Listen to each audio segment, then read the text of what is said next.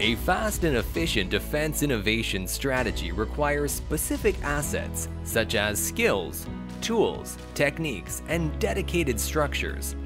These assets are locally gathered in entities dedicated to open innovation arising in many nations. Together with the NATO Innovation Network, they are developing an open defense innovation ecosystem.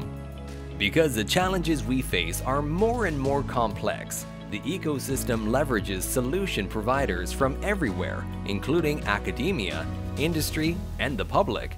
This is why it's called open innovation. This ecosystem also includes the military end users and their operational partners. Hey, this is Captain Joey Aurora. I'm the Director of Community Development for AFWERX, and my whole job is to foster an environment of entrepreneurs across our Air Force. So community development is really to be the connecting all of the network together. Right? So there's a ton of people that are doing things in innovation, there's a ton of organizations, and so how do we make sure that we're sharing best practices? How do we make sure that we're communicating to each other? And how do we make sure that we're setting up the right tools and ways to execute that aren't out there? My name is François Ducluzel and I work as Community Manager within the NATO Innovation Hub. My role as a Community Manager is to animate and federate web communities.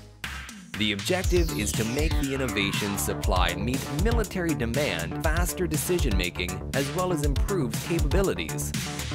If you intend to develop your open innovation assets today, learn from the experts who have succeeded in this. They are ready to advise and support.